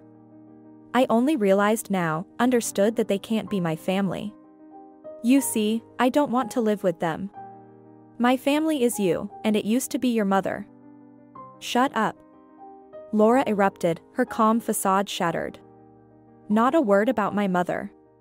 It feels like we were never a family to you. Not even your own mother, my grandmother. You didn't want to take care of her, didn't pay attention. It's like you were happy when she was gone. And my mother. I've thought so much about what we did wrong. If only you had helped her more with grandma, helped with the house, maybe she would have had time to go to the hospital earlier, and she would be alive now. Did you never think about that? No, of course not. Why would you? You always think only about yourself. Now you have a son, and you're planning to leave them. Do you even realize how disgusting you look from the outside? Do you seriously expect me to let you into this house? For the 1000th time, leave and never come back. I don't want to have anything to do with you anymore.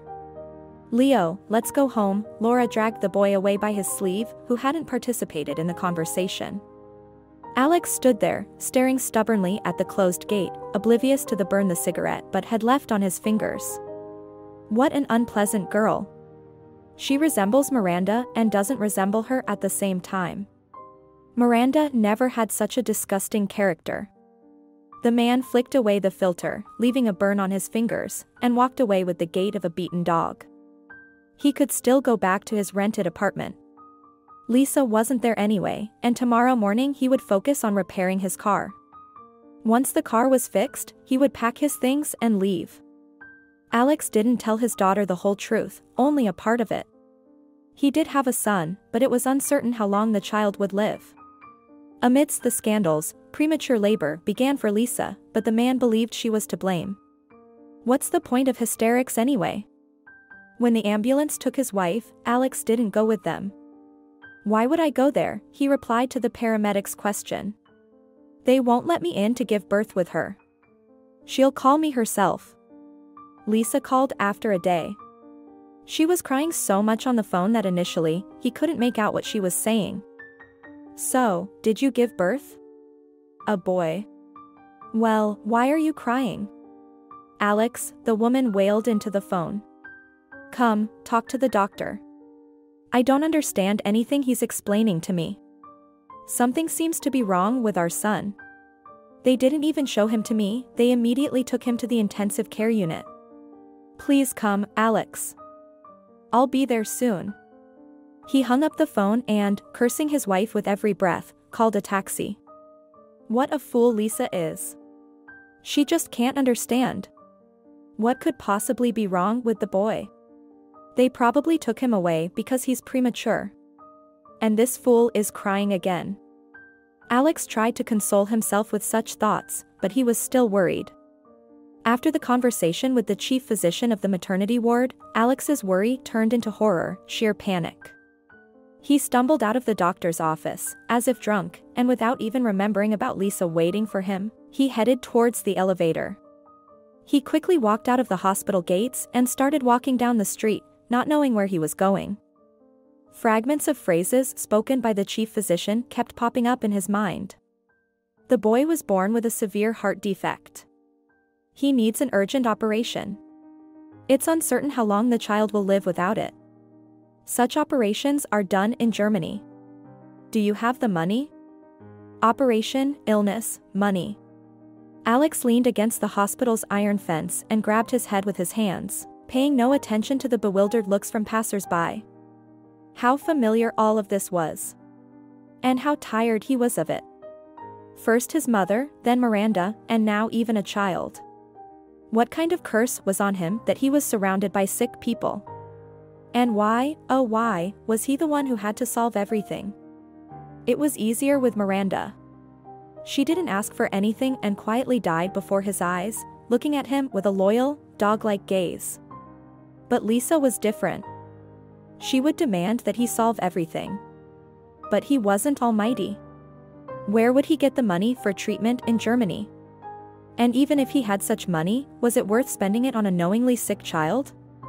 It was uncertain if the operation would help him, and why should he be the one to deal with it? After all, he hated illnesses and everything associated with them. Lisa was to blame herself for giving birth to a sick boy, and Alex was already finding it difficult to live with her. Yes, that's right, he had considered leaving her. So why not do it now? He didn't need these problems. He couldn't handle it, didn't want to. Alex smirked. Let them all think of me as a scoundrel, although who are they all? Only Lisa, but I don't care about her opinion, and Laura won't find out about the child's illness.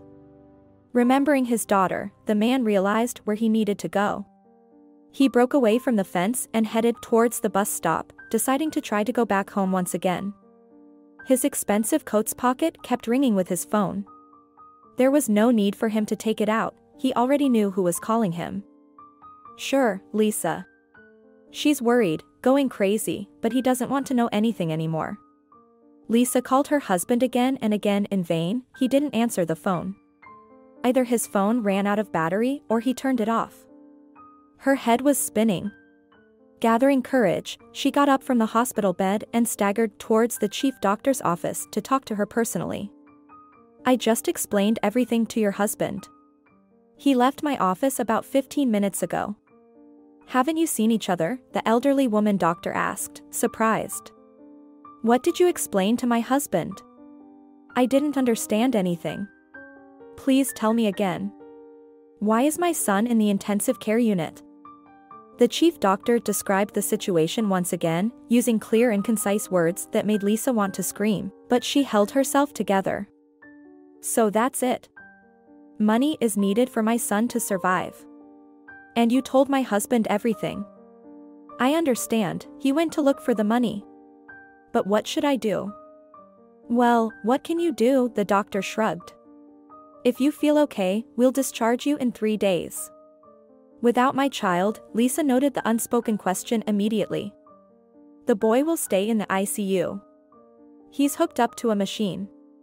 Let's hope the issue with the surgery gets resolved quickly because we don't know how long the baby can hold on without it.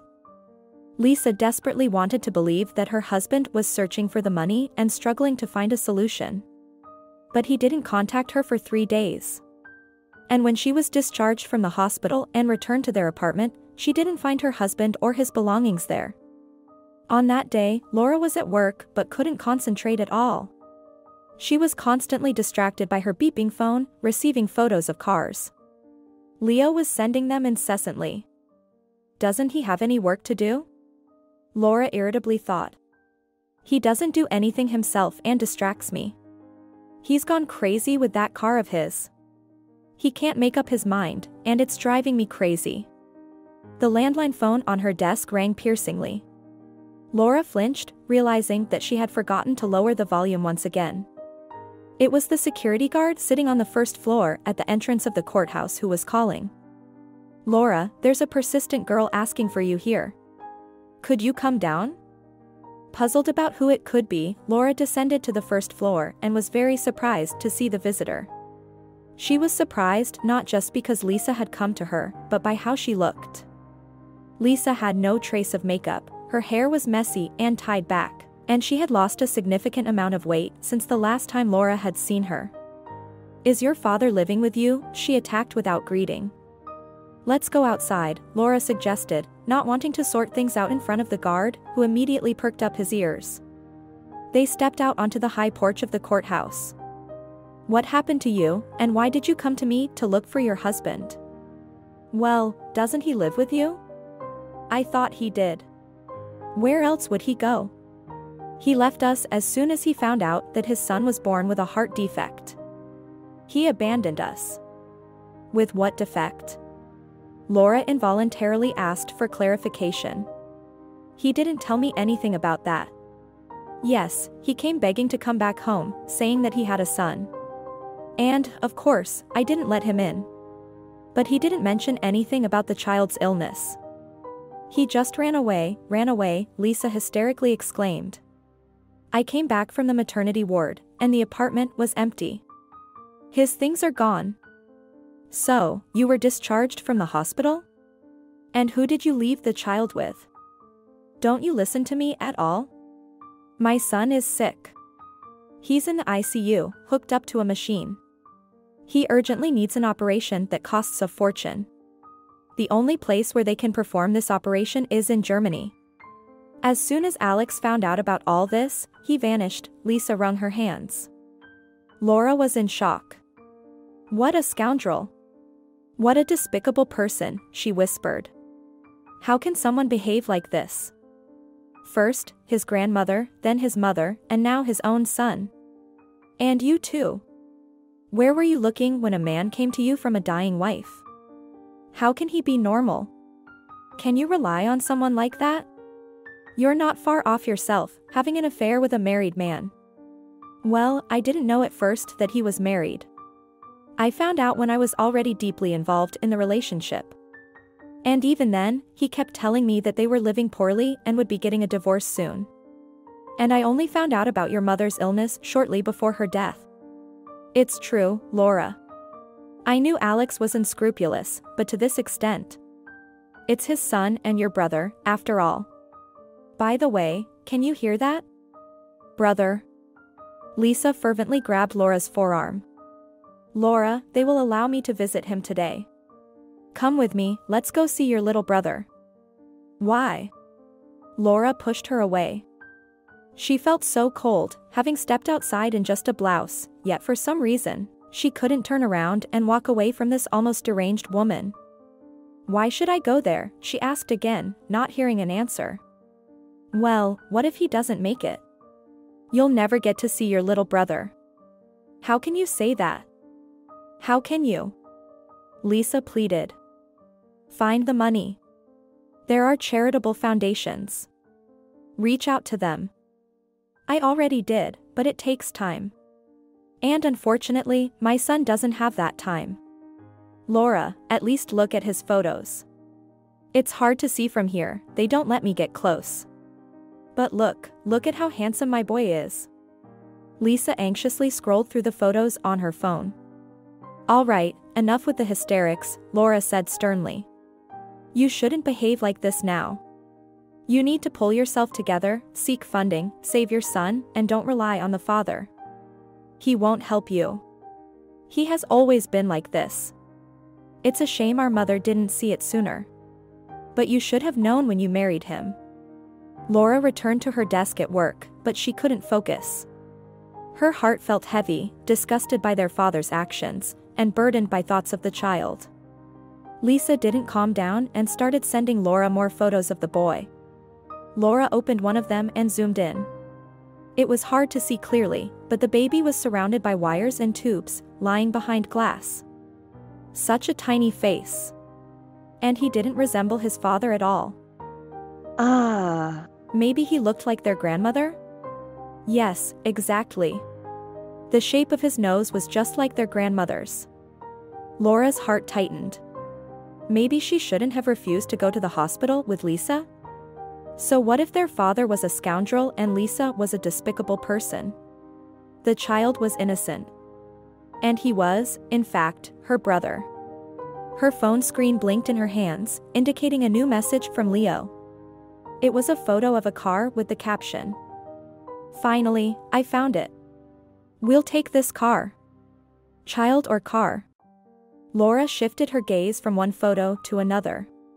She hadn't asked Lisa how much money was needed for the surgery, but $1 million was no small sum.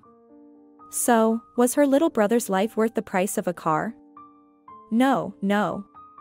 Laura shook her head, trying to shake off these dark thoughts.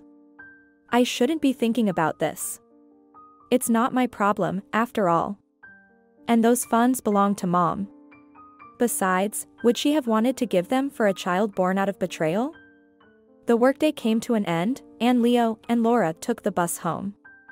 Throughout the journey, Leo raved about the advantages of having a personal car, how they would stylishly travel home after the purchase, without having to sit and stare at the TV in the evening or walk through rainy streets. They would be able to afford to explore the whole city.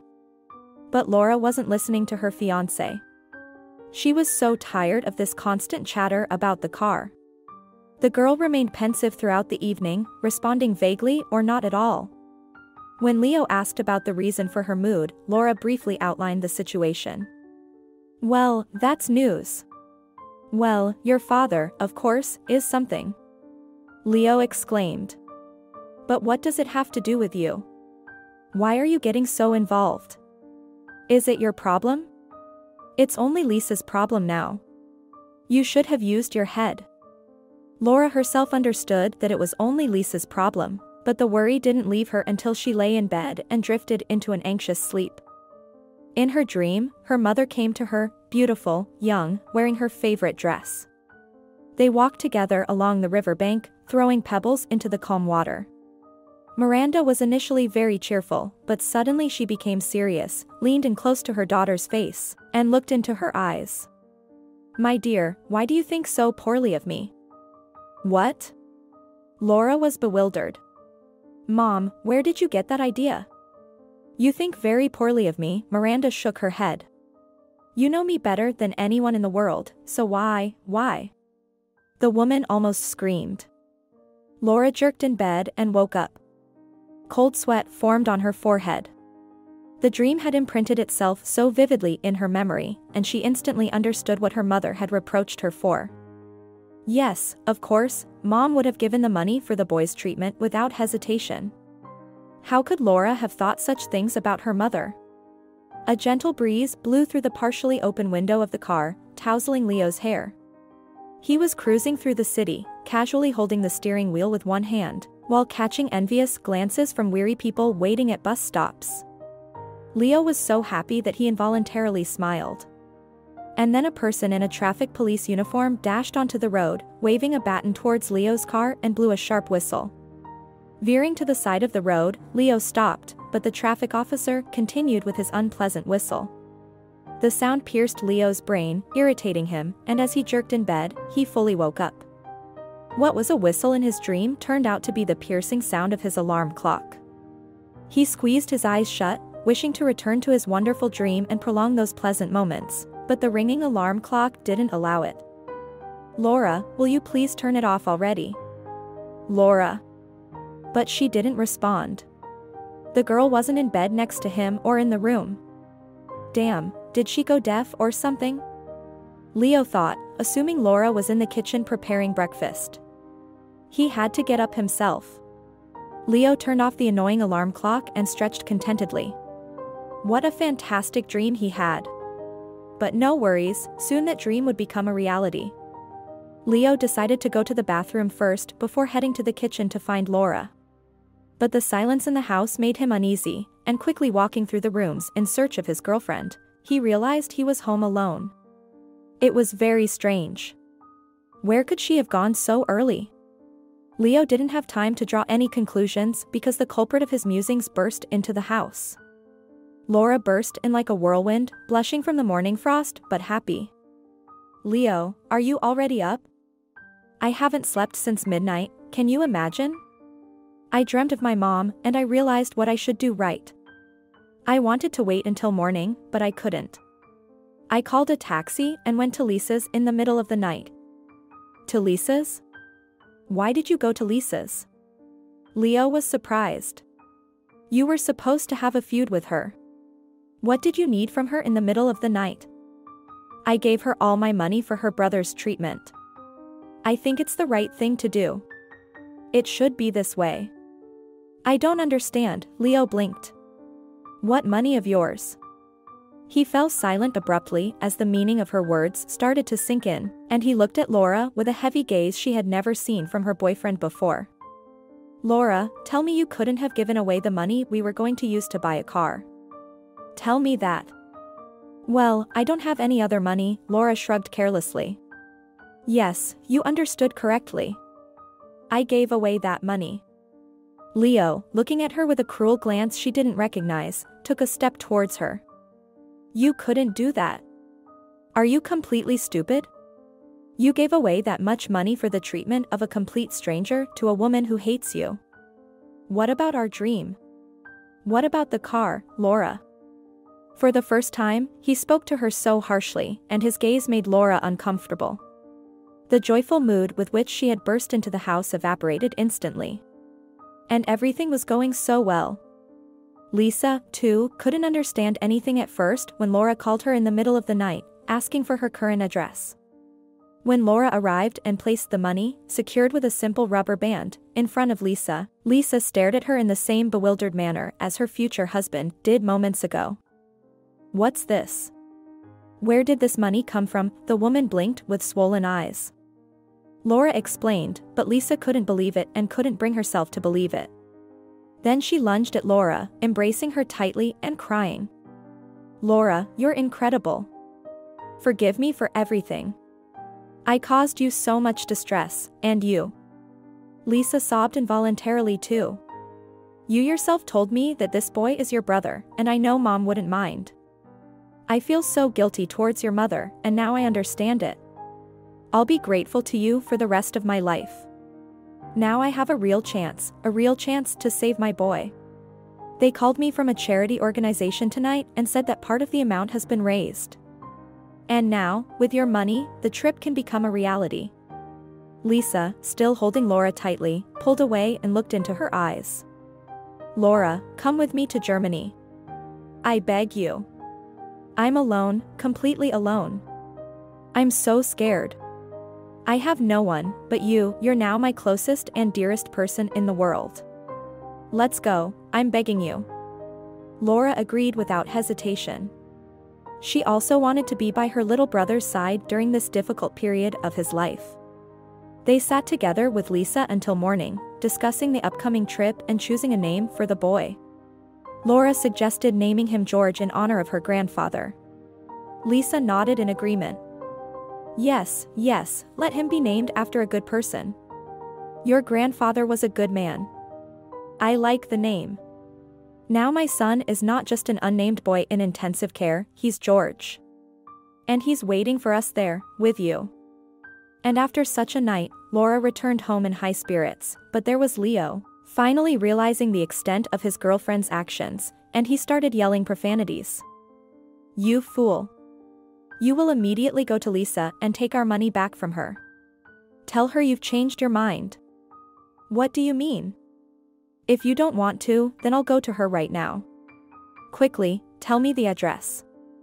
"No, you won't go anywhere," Laura firmly stated. "This is my decision, and I won't change it. A car is just a machine, and it's not worth the life of a child. We'll earn it ourselves later." "When will we earn it ourselves?" Leo continued yelling. "How long will it take us to save up for it with our salaries, when we had the necessary amount in our hands? I've been dreaming about this car. I've already picked it out. That's the thing, it's you. And I never dreamed of it, and in the end, I didn't give you an answer, I didn't promise anything. I just said I would think about it. Take the money from Lisa, you fool." Leo shrieked, switching to an annoying falsetto. "Take it before it's too late." The girl looked at her fiancé as if seeing him for the first time. She didn't know him like this, and she never imagined he could be like this. And the guy completely lost control, approached Laura closely and delivered a hefty slap to her face. Not calming down, he pushed her as well. "Take the money," he repeated, driven by madness. The girl became frightened. She had never experienced physical violence in her life. No matter how much of a scoundrel her father was, he never laid a hand on her or her mother. The girl retreated to the hallway and then quickly rushed out onto the street, holding her hand to her burning cheek. After walking a couple of blocks, the girl took out her phone and called Leo. "I hope you went to get the money," he said as soon as he answered. "Forget about the money and forget about me too. I'm going to the police right now, and I will file a report against you for assault." "What assault?" "I just slapped you to bring you to your senses. By the time you get to the police, there won't be any redness left on your cheek." "Laura, I lost my temper for a moment. Yes, I agree. But you should also understand me. You've done something so foolish. It's not too late to undo everything. Think it through." "I have nothing to think about. I don't want to see you anymore, although I'll have to, but not for long. And I don't want to work alongside you either. You will go and file a report yourself today. You know what kind of relationships I have with everyone in court, and they don't like you there. So either you leave on your own, or they will kick you out." Laura hung up the phone. Leo didn't go to work that day. He sat at the girl's house, waiting for her return. He hoped she would relent. She was kind, after all. However, when Laura arrived home, she wasn't alone. She entered with a couple of her male friends from college. The girl didn't want to be alone with Leo for another second. Laura's friends made Leo gather his belongings and kicked him out of the house. Soon enough, Lisa admired the hallway of the German clinic with admiration. "Laura, just look at how impressive everything is here. And the equipment. They will definitely save George here." "Yes, of course, they will," the young interpreter, who had been guiding them through the clinic, smiled. "We have the best doctors. Let me introduce you to the doctor who will perform surgery on your son.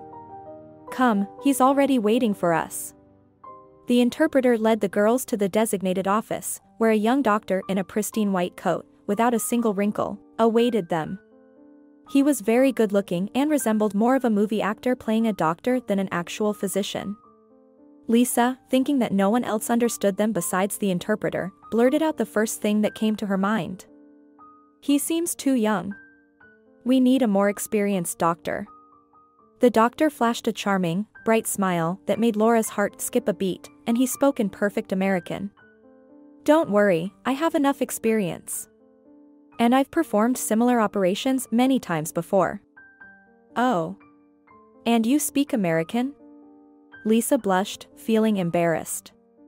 "Please forgive me, I didn't think." Lisa fell silent, completely flustered and unsure of what to say next, while Laura tried to salvage the situation. "You speak American so fluently, without any accent." "Of course," the doctor smiled again. "I am American myself. I worked in New York 5 years ago, and then I was invited to this clinic in Germany. When they found out you were my fellow countrymen, they assigned me to perform the surgery on your son. It will be easier for us to communicate. I assure you once again, there's no need to worry. I have experience. My name is Henry. Now, let's discuss our next steps. We cannot delay the surgery. Today, our little patient will rest from the journey, and all the necessary tests will be conducted. The operation will be scheduled for tomorrow morning." Lisa and Laura left the young doctor with enthusiasm. After their lengthy conversation, Henry proved to be a serious and trustworthy physician. He must be really good at what he does. They wouldn't have recruited just any American doctors to work in such a clinic, Lisa chirped. "Did you see how he looked at you, Laura, when he asked about your relationship to the child? He couldn't take his eyes off you. Clearly, he liked you." "Don't make things up," blushed Laura, who herself had sensed Henry's interest. "No, I'm not making anything up. I'm telling it like it is. By the way, how is your Leo? Did he finally leave you alone?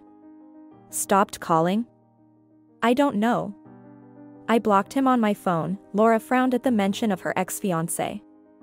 Breaking up with him had been difficult for Laura.